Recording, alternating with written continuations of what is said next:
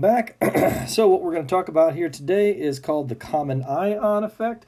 It's actually tremendously simple, and we're just going to make one slight modification to the system that we already have here. But basically, let's start off this by asking a very easy question.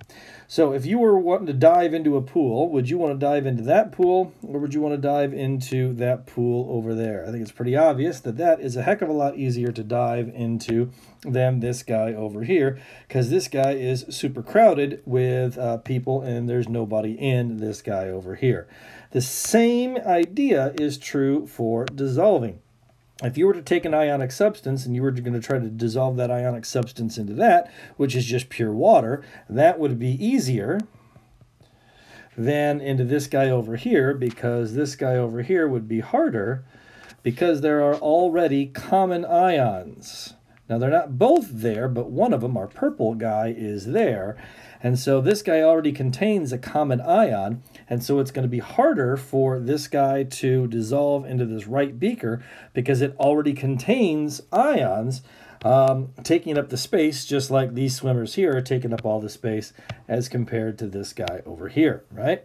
So the presence of a common ion that is already in solution is actually going to make it more difficult for an ionic substance to dissolve, and so consequently, if you were to go into pure water, it's going to be more soluble. Whereas if you were to put it into a solution that already has a common ion, it is going to be less soluble. Now, how is that going to work? Well, let's check it out. Here's a problem. It says calculate the molar solubility in pure water of zinc sulfide, and I gave you the KSP. All right, so remember, everything that we learned is still in effect here. Nothing has changed. So because I gave you KSP, then I know that I can set up the following equation. Zinc sulfide is in equilibrium with the zinc and the sulfide, and the KSP then is going to be the zinc times the sulfide, and that has a value of 2 times 10 to the negative 25th that's there. I got an I, I got a C, and I got an E, and I don't care about this because it's a solid. Now, it doesn't say anything about starting with any of these guys, so that's going to be 0. Now, please recognize that it wants the solubility, right? So if it wants the solubility, remember that's our X that we talked about.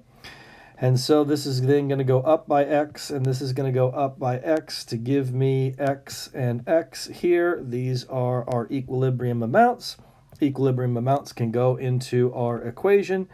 And so we're going to end up with X squared is equal to 2 times 10 to the negative 25th, or X is going to be equal to 4.5 times 10 to the negative 13th moles per liter as our solubility. So again, the solubility is always X in these types of problems.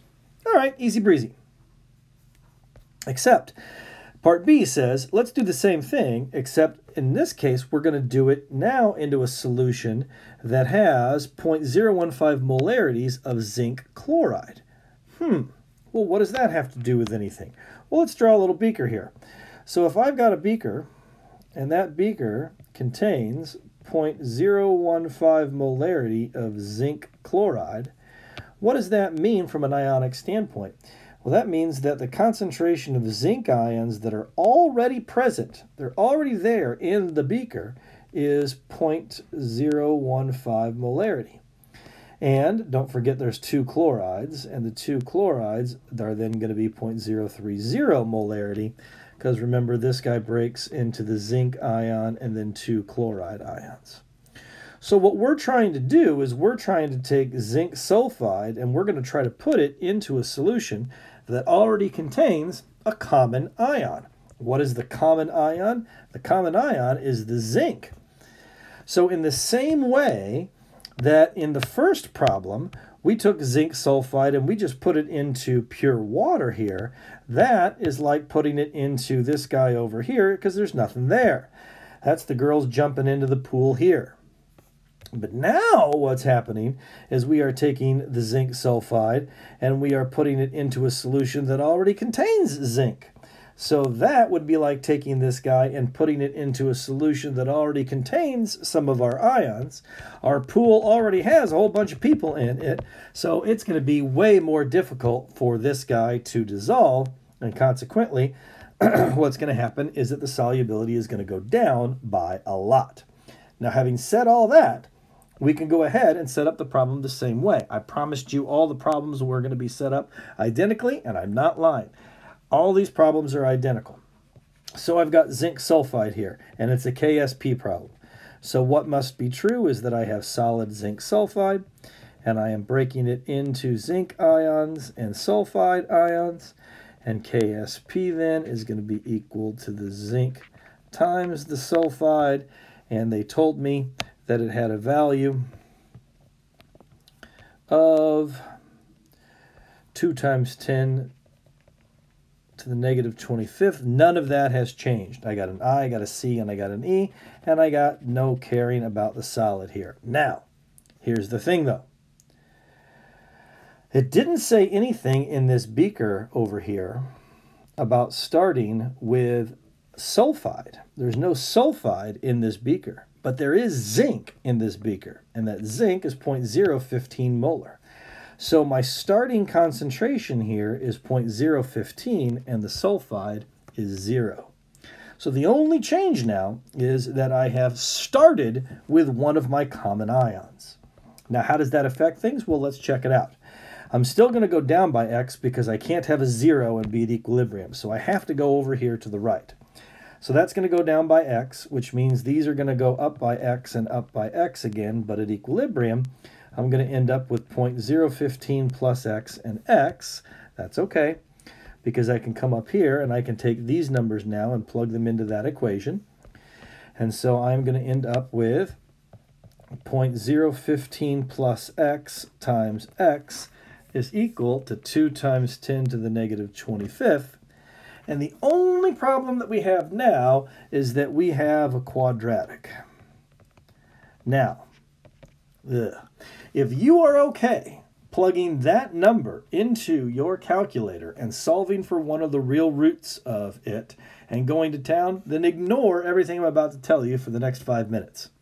If you are okay solving that guy on your TI calculator, go right ahead. But back in my day, before they had those calculators, we couldn't solve that using the quadratic. And quite frankly, I don't know how to use those TIs to solve it.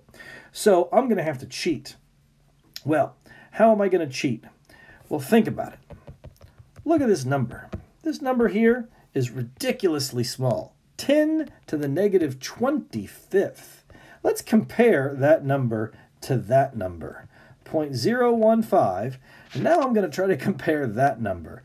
Let's see, 1, 2, 3, 4, 5, 6, 7, 8, 9, 10, 11, 12, 13, 14, 15, 16, 17, 18.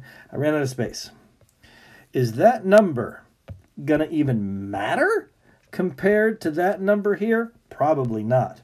So whatever number I get for all of this, that x for this is going to be totally small compared to that number there. Now this x I still have to count because that's being compared to 0, and anything relative to 0 is significant. But whatever the x here is for this guy here, because that number there is so big compared to the other one, I can ignore the x. So if you are okay with this quadratic, you go right ahead and you solve that and move on with your life. If, however, you're like me and you don't like the quadratics, then I'm going to cheat a little bit, but I'm still going to end up with the same answer as you.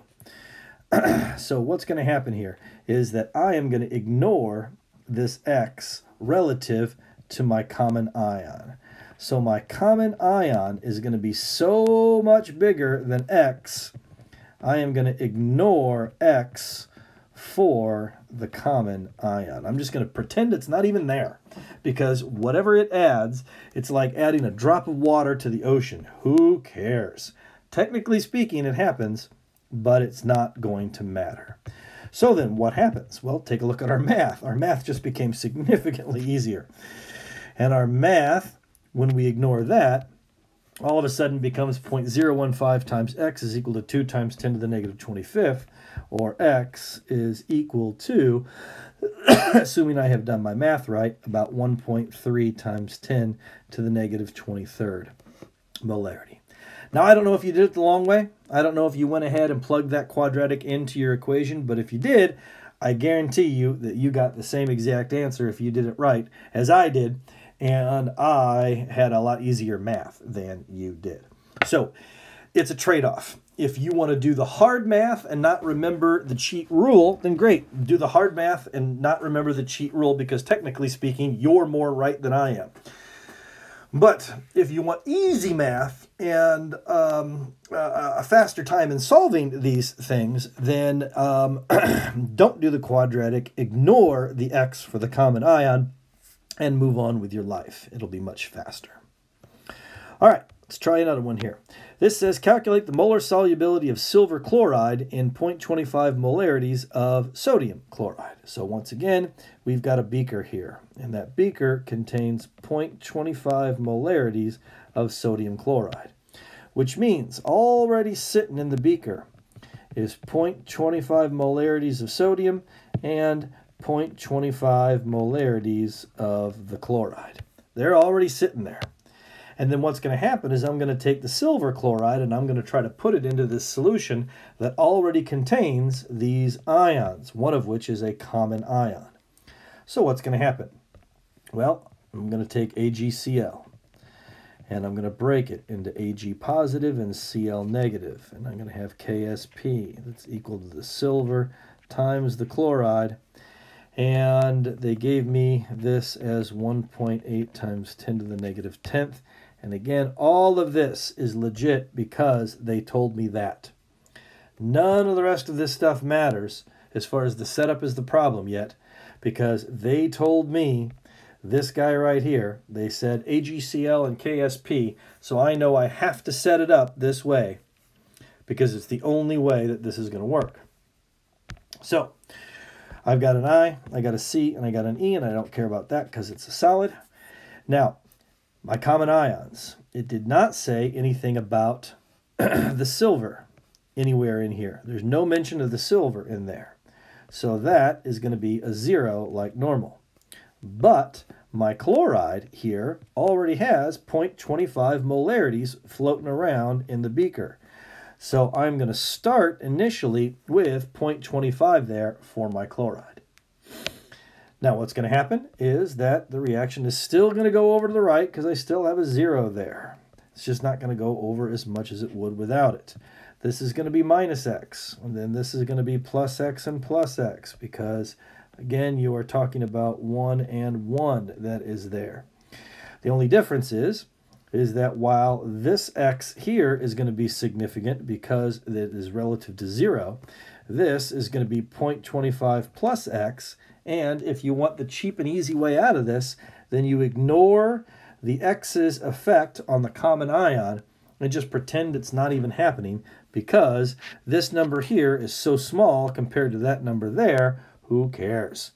Now, if you want to, you don't have to, you can go ahead and leave those x's in. If you want to do it the long way, you're going to get x times 0.25 plus x is equal to 1.8 times 10 to the negative 10th.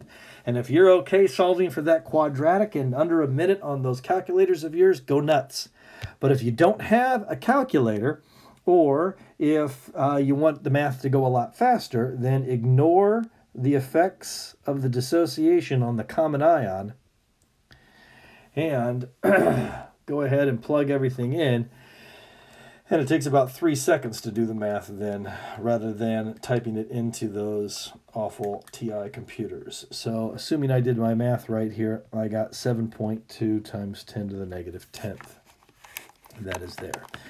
So, so again, there's a bit of a trade-off. If you want to remember the rule and make your math life easy. If you don't want to have to remember the rule, don't remember the rule, but then it makes your math life a little bit more difficult.